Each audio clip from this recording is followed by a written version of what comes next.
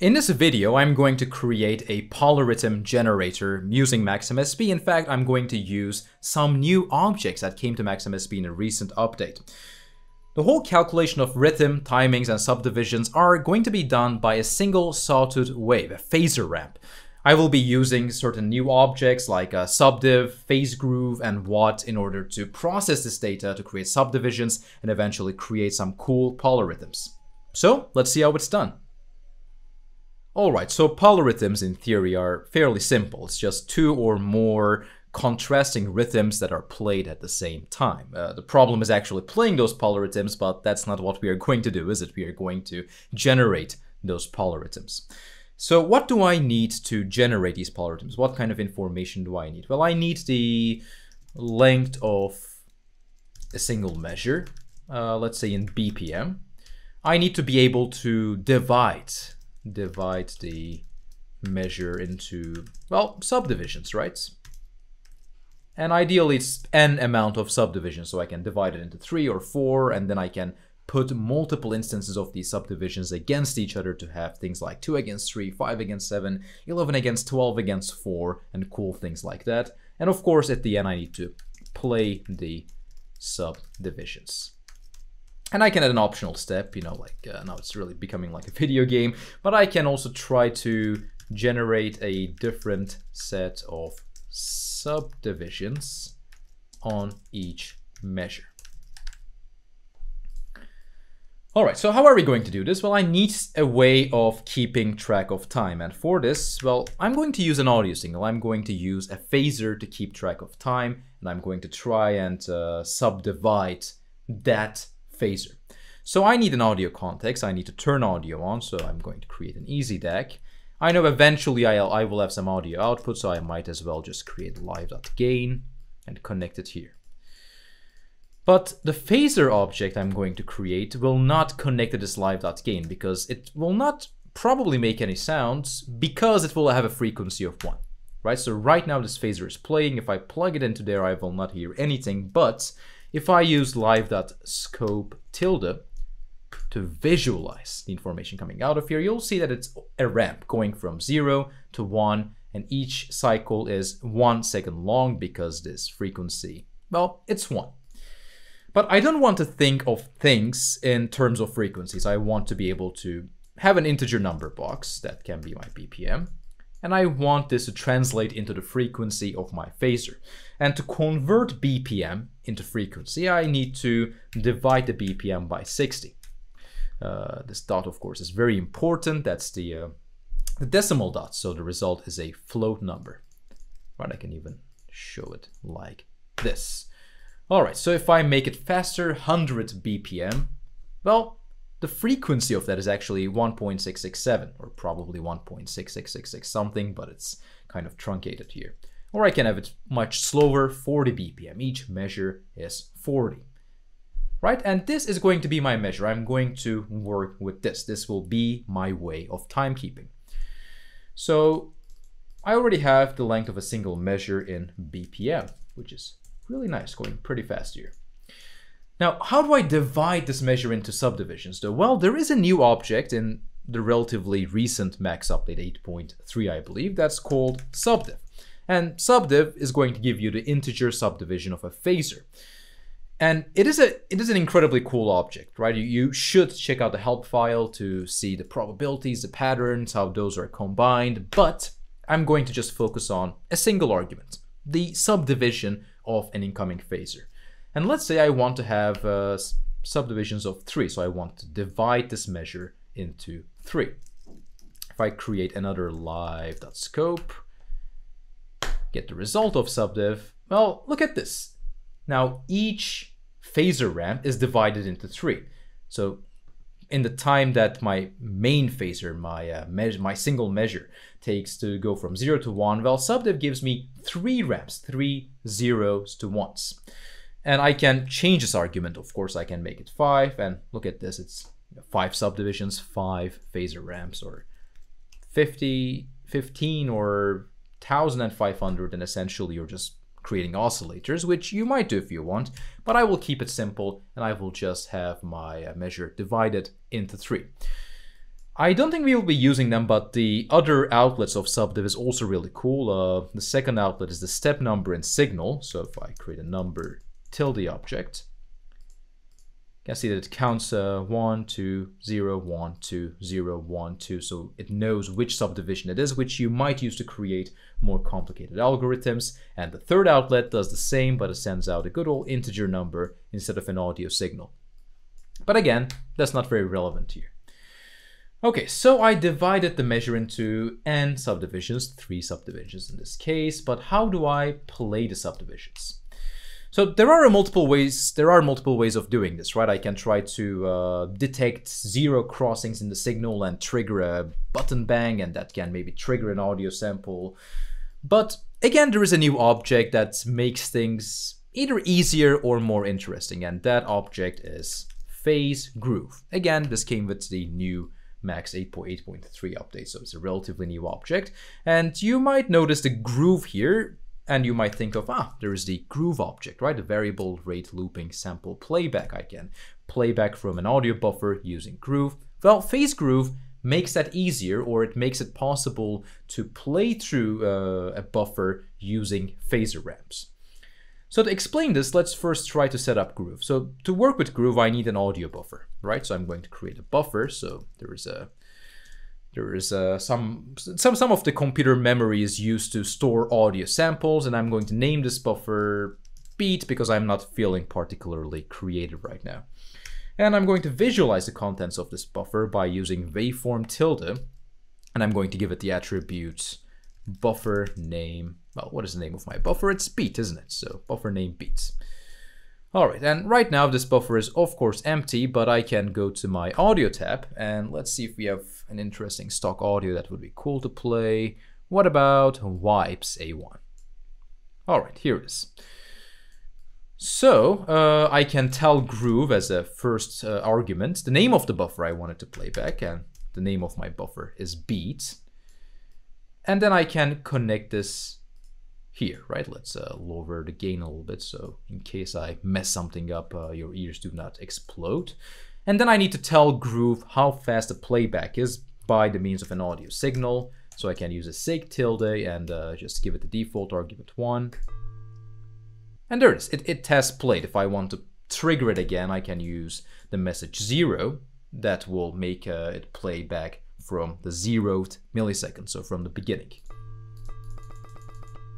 Cool, but this is going to be really complicated. If I get this phasor and I try to get bangs out of it and I try to generate messages from that, and instead of this, I can simply use phasegroove. Phasegroove takes, well, a phasor audio signal as the input, and when connected to a groove, it will make Groove play its related buffer at the rate of that phasor ramp. So if my subdiv phasor is connected to phasegroove, and if that's connected to my main groove object, well, now I'm getting playback per ramp. I'm getting, well, 3 vibe audio samples per second. Right, so I can, for example, change the BPM, or I can change the subdivision itself from 3 to maybe 5. So now it's really 1, 2, 3, 4, 5, 1, 2, 3, 4, 5, 1, 2, 3, 4, 5. All right. So there we go. We have also played the subdivisions, but of course it's really not polyrhythms right now, is it? It's more single rhythms, which might be cool as well if you had some audio effects and maybe a bit of delay and some cool equalizer action. But to achieve polyrhythms, I can simply, well, make this completely quiet first. Come on, there we go. All right, and I can just simply have a different subdivision. How about 3 against 5, right? So my main measure phasor goes to a subdiv 3, which also goes to phasegroove, which goes to a different instance of groove that also reads from the beat buffer, and this goes into the exact same live gain. And now we should hopefully, ideally, let's visualize it too, hear 3 against 5.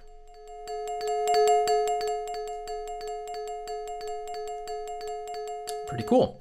And I can take this even further by adding a third rhythm, right? So how about 2 against 3 against 5?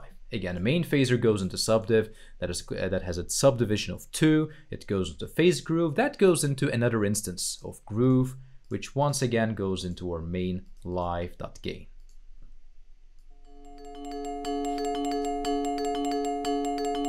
Now these are some tasty polyrhythms. And you might have noticed that this also generated harmony, right? Even though this is a vibe A, so it's the note A, each instance has a different pitch. That's because by default, Groove, when it's playing back samples or buffers at different speeds, it also transposes the playback by its nature. So if we are playing something twice the speed, well, the pitch is doubled or the frequency is tripled.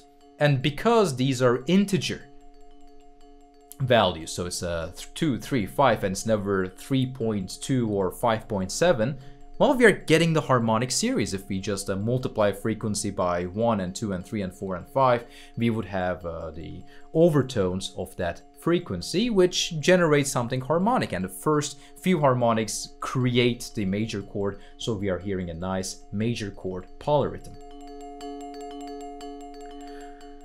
Of course, if I do not want this for whatever reason, I can right-click the inlet of Groove, I can click on time stretch, I can connect the outlet of that to each groove.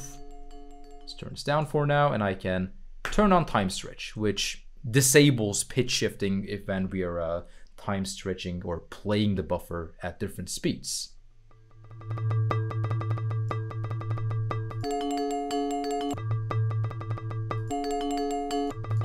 I don't know about you, but I prefer the harmonic version. And maybe I can also, let's see, just have a version where it's just one. It's not there are no subdivisions. My main measure phasor goes into phasegroove, that goes into groove, and that goes into live.gain. So at the beginning of each measure, I also have the OG vibes A1 sample. Beautiful. Okay, now let's do the optional part. Let's generate a different set of subdivisions on each measure. And how do we do that? Well, I need a way to, first of all, trigger an event at the beginning of each measure, right? And here I'm going to go out of the audio realm, and I actually want to trigger a bang. I want to have a button that will light up and send a bang message at the beginning of each measure. And guess what? Once again, there is a new object, a new MSP object that facilitates this, and that's called, well, it's not called randomly mashing on the keyboard, but it's called what tilde, which is going to generate impulses for a list of audio values. And again, what is an incredibly cool object. If you go into the help file, look at all the possibilities, there are really cool things. But I'm just going to use its default version, where if it receives a phasor ramp, and if I create a live.scope to visualize what's going on, well, it just sends an impulse, a single sample with the value of 1 at the beginning of each ramp when this phasor value is exactly at 0, which means I'm getting a steady supply of impulses, right? So I can make it so on each impulse, I get a new value, a random value, let's say between 2 and 7 for each of my subdivisions. So I have new polyrhythms. Well, I can simply use edge tilde to take this impulse and generate a bang. Edge is really useful. It just detects 0 crossings, I believe. So if it receives this impulse, if it sees that the samples are going from 0 to something else, it sends out a good old bang from its first outlet. So let's use this to trigger something. Right, I'm going to just, I'm actually going to delete this. I have my bang, so what do I need? I need a random value between, what did I say, 2 and 7. Now, random will always generate random values between 0 and up to, but not including its upper limit. So let's do random 6, which will give me random values between 0 and 5. And then I can add 2 to that. So I'm going to have a random value between 2 and 7, I hope. Yep, 7, 7, a lot of 7s, 3, 5. All right, cool. And of course I need 2 more instances of this because I need 3 random values, 1 for each subdivision. one for each voice of my polyrhythm.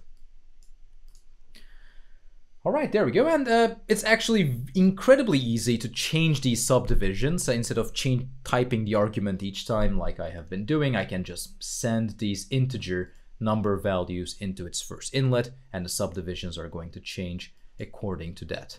So let's clean this up a tiny bit. Let's see.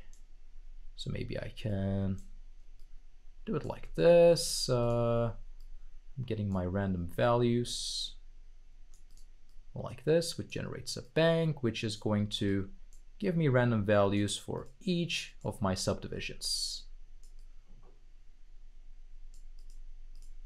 There we go. And of course we have our main phase groove that does not have a subdivision to signal the beginning of each measure. Okay, let's see how this sounds.